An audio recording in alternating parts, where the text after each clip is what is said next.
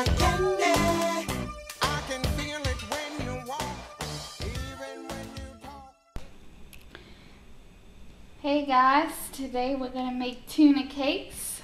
So in this bowl I have celery, onions, and green pepper.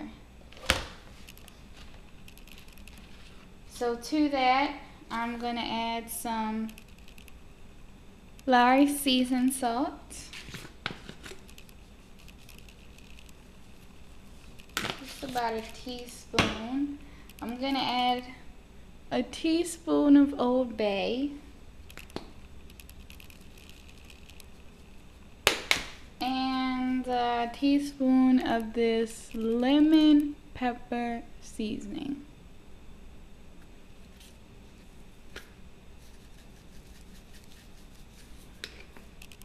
Alright,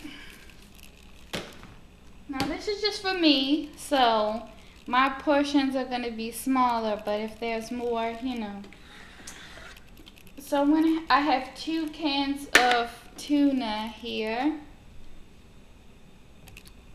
I have the Bumblebee solid white albacore, and then I have the chunk light tuna, but you can use whatever tuna you like. So you want to rinse off the can and, you know, have a little can opener.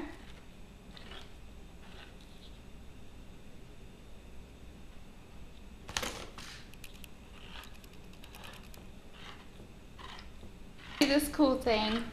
You can get it from the grocery store, but it's basically for your tuna can or any kind of canned anything.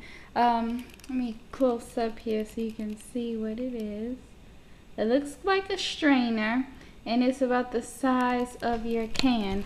So what you want to do with this is put it on top of your can, and you see how all the, just like that, you want to squeeze it, and then you want to turn it upside down, and you want to continue to squeeze it, and as you can see, all the juice is coming out into this bowl, and you're going to be left with the tuna, which is what we want because we don't want any moisture when we're trying to fry these.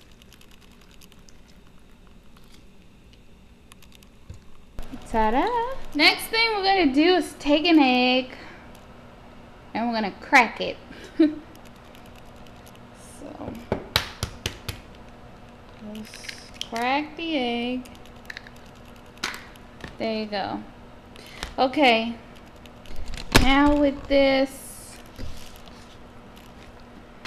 we just want to mix this up, you know, get your hands all dirty, and just take some out.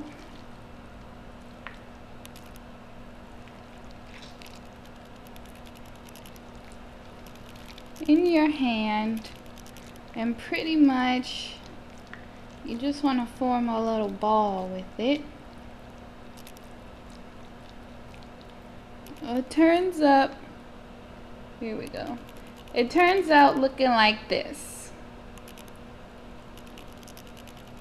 So set that down and, you know, pick up another.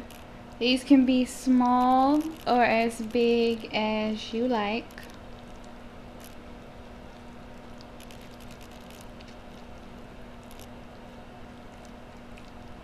Trying to make them that big. There's another one. Alright guys, here we are. As you can see, we are just pan frying these. We're not going to deep fry them. So you want to take a little pan and you want to fill it up maybe about a half or a quarter of the way with oil. I had the heat on high, so I turned it down a little lower.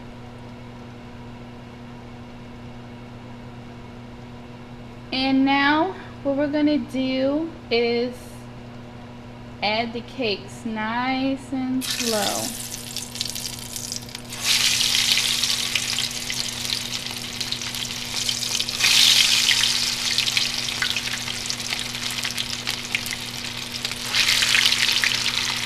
Okay.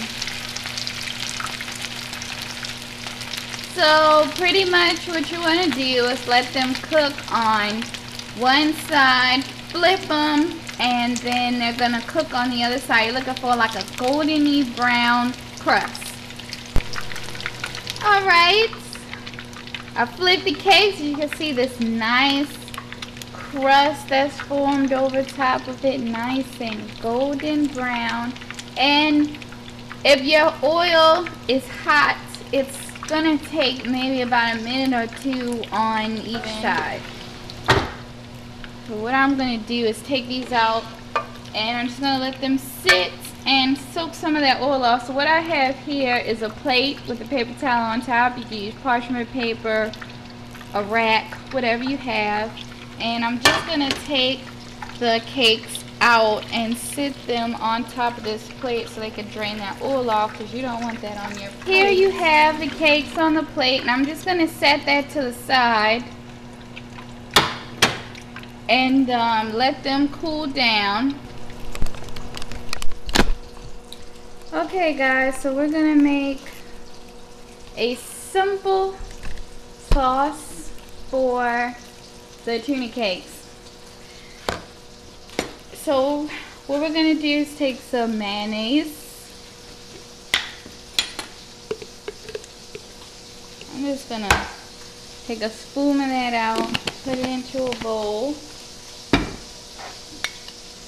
Got some French's, a little mustard. Let's get some of that out into the bowl. And some Old Bay.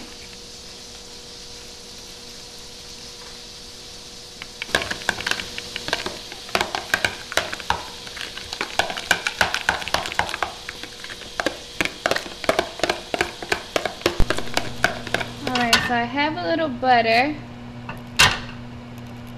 I let it brown a little bit. I'm just going to add the corn and the carrots. It was just frozen corn and some shredded up carrots. And to that, I'm just going to add some seasoned salt.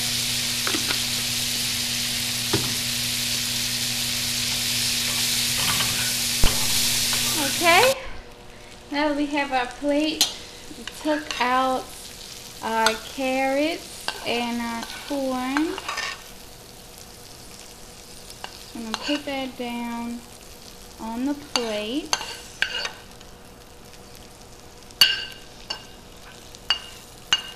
We're going to put down our tuna.